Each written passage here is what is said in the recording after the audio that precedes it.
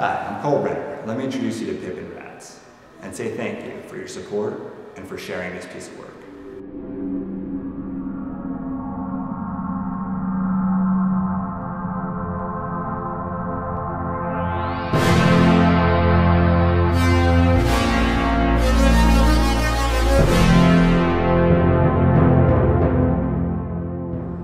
Pip and Rads will be a 24-page, black and white, mature comic book.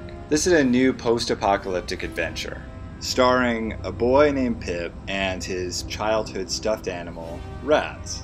They spent an unknown number of years in a cryo shelter together. When Pip's cryo shelter opened to a post-apocalyptic world, and when they came out, Rads was a wild 14-foot-tall sword-wielding super panther.